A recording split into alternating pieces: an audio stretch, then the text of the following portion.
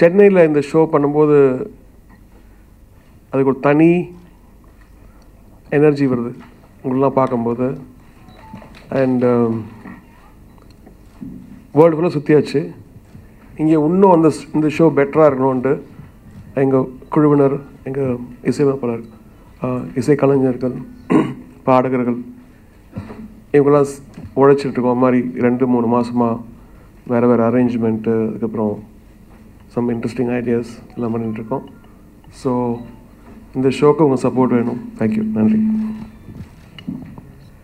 இப்போது உங்களிடமிருந்து சில கேள்விகள். ரஹ்மான் சாரோட லைவ் இன் கான்செப்ட் பற்றி மட்டும் உங்ககிட்ட என்ன கொஸ்டின் கேட்கணும், ஷோஸ் பற்றி மட்டும் சில கொஸ்டின்ஸ் யாருக்காவது இருக்கா? ரஹ்மான் சார் மொத்தம் எவ்வளவு? ஒவ்வொருத்தரா சார், ஒவ்வொருத்தரா ப்ளீஸ்.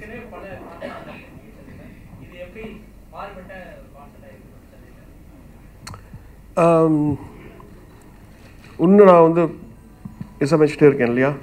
ஸோ ஒவ்வொரு கான்சர்ட்டில் புது பாட்டு ஆட் ஆகுது. அதே மாதிரி பழைய பாட்டோட அரேஞ்ச்மெண்ட்ஸ் கொஞ்சம் டிஃப்ரெண்ட்டாக இருக்கும். வேறு சிங்கர்ஸ் அந்த பாட்டை பாடுறாங்க இல்லையா? ஸோ அதனால் ஒரு புதுமை கிடைக்கும். ப்ளஸ் அந்த whole lights and visuals and all the stuff இருக்கு.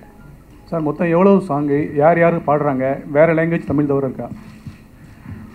மோஸ்ட்லி தமிழ், கொஞ்சம் ஹிந்தி பாட்டு இருக்கு கேட்டிருக்காங்க. இவர் கேட்டார். சார் சென்னையில் நீங்கள் ஷோ பண்ணுறதுக்கும் மற்ற நாடுகளில் ஷோ பண்ணுறதுக்கும் என்ன டிஃப்ரென்சியேஷன் இருக்குது சார்? சொல்லணுமா? அது நம்மளுடைய மக்களுக்காக இங்கே தான் இது நம்ம வீடு மாதிரி இல்லையா? அதனால் ரிசோர்ஸஸ் அதிகம், அன்பு அதிகம், அதுக்கப்புறம் என்கரேஜ்மெண்ட் அதிகம். ஸோ இங்கே வரும்போது இன்னும் நல்லா பண்ணோம். இந்த ஷோ மாதிரி வேறு எந்த ஷோ அதை விட எல்லா ஷோவோட பெட்டராக பண்ணோன்ற ஒரு ஆசை இருக்குது. சார் ஊர்வஷி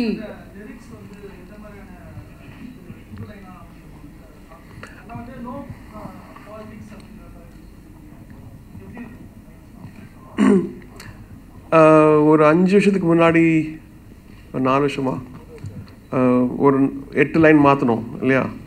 ஸோ அந்த லைனில் கொஞ்சம் பழசாயிடுச்சு. இப்போது அதில் சரி நிறைய வந்திருக்கு. ஸோ இதில் வெறும் பாலிடிக்ஸ்லாம் ஒன்று தமாஷா போகலான்னு சொல்லிட்டு அதில் நிறைய பார்த்துருக்கேன். ஒரு 4-5 பிடிச்சது. இன்னும் போய் பார்க்கணும். டெய்லி வந்துட்டுருக்கு ஒன்று புதுசாக. சார் இந்த ஷோவோட ஸ்பெஷல் என்ன சார்? ஸ்பெஷல் இன்னும் ஷோ பண்ணிருக்கிறது தான் ஸ்பெஷல். சார் ரஹ்மான் சார் எல்லாருமே எதிர்பார்க்குறது விஜய் படத்தில், பிகில் படத்தில் பாட்டு பாடுவீங்களா? எத்தனை பாட்டு அந்த மாதிரி எதிர்பார்க்காங்க? அந்த சஸ்பென்ஸ் சொன்னீங்களா? புரியல. விஜய் பிகில் படத்துலேருந்து ஆமாம் எத்தனை பாட்டு பாடுவீங்க? ஒரு பாட்டு தான் பாடுறேன். அதோட அது உங்கள் சன் பாடுதாரா? அது எதிர்பார்க்க இல்லை. சார் இந்த ஷோவில் வேறு ஆர்டிஸ்ட் யாராவது பார்ட்டிசிபேட் பண்ணுறாங்களா சார்? ஸ்பெஷலாக பாட வைக்கிறீங்களா? இந்த ஷோவில் நடந்துட போகிறேன்.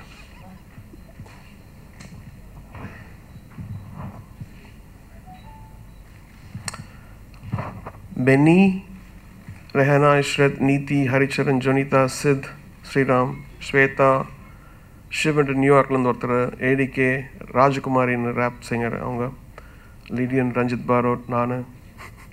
Thank you sir. வேறு யாராவது உங்கள் கொஸ்டின்ஸ் இருக்கா? வெளிநாட்டு கலைஞர் தீம் ஒன்றும் இல்லைப்பா, வெறும் மியூசிக் தான். சார் இப்போ இது மாதிரி இசை நிகழ்ச்சி நடத்தும் பொழுது இங்கே இருக்கிற இசைக்கலைஞர்கள் இல்லாமல் வெளிநாட்டு இசைக்கலைஞர்கள்லாம் மேடை ஏற்றுறாங்க. இப்போது நீங்கள் உங்கள் நிகழ்ச்சியில் அது மாதிரி வெளிநாட்டு கலைஞர்கள் இடம்பெற இருக்காங்களா? இருக்கிறாங்க. ஆக்சுவலி ஒரு 4-5 பேர் வராங்க. ஏன்னா நம்ம ஊர் மக்கள் அவங்கள பார்க்கணும். அப்புறம் இது ஒரு கைண்ட் ஆஃப் கல்ச்சுரல் எக்ஸ்சேஞ்சாகவும் இருக்கு இல்லையா? ஸோ அவங்க சென்னையில் பார்க்கும்போது இந்த ஆடியன்ஸை பார்த்துட்டு அவங்க போய் அவங்க ஊரில் பேசுகிறாங்க. ஸோ இந்த மாதிரி விஷயம் நிறைய நடக்குது. அதே மாதிரி நம்ம ஊர் ஆளுங்க அங்கே போகும்போது there's something to learn always. அதனால் நல்ல விஷயம் நினைக்கிறாரு. சார் உங்களை மாதிரி சின்ன வயசில் உங்கள் சன்னும் இந்த மாதிரி கலைத்துறை ஆல்பம் மியூசிக் வராரு, அதை பற்றி என்ன நினைக்கிங்க? அவருக்கு அட்வைஸ்னால் என்ன சொல்லுவீங்க? அட்வைஸ் தரதை நிறுத்திட்டேன்.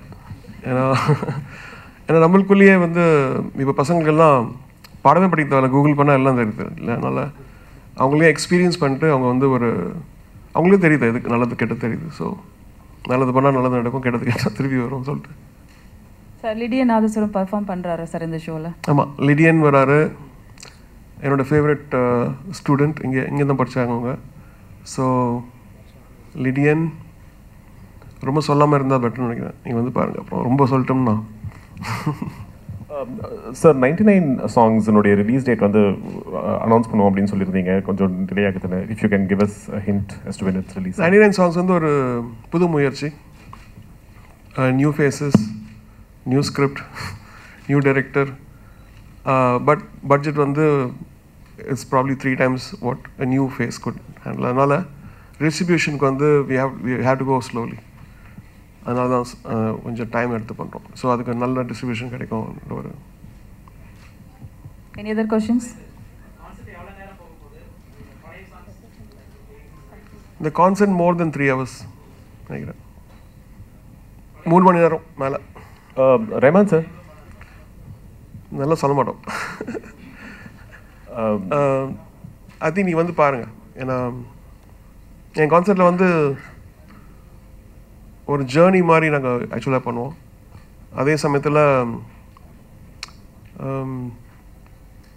எனக்கு நிறைய கான்சர்ட் பண்ணனால அது சென்னைக்கு இந்த கான்சர்ட்டில் பண்ணது மீதி கான்சர்ட்டில் இருக்காது.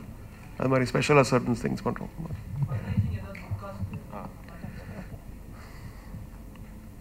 ஃபண்ட் ரைசிங் இது வந்து கமர்ஷியல் கான்செப்ட்.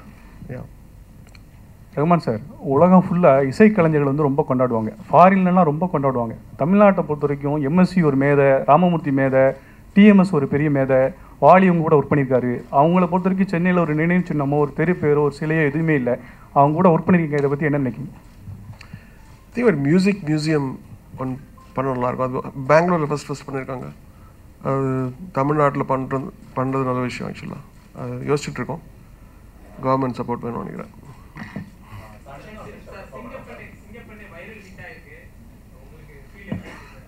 எனக்கு ரொம்ப பிடிச்ச பாடல், ஏன்னா அது பெண்களை பற்றி ஒரு அந்த படத்தில் ஒரு சப்ஜெக்ட், அதனால் அது மாதிரி பண்ணோம். பட் அது நார்மல் ஆளுக்கு சேர்ந்தது பெரிய விஷயம். கண்டிப்பாக இருக்கும். சன்ஷைன் ஆர்கெஸ்ட்ரா பெர்ஃபார்ம் பண்ணுறாங்களா?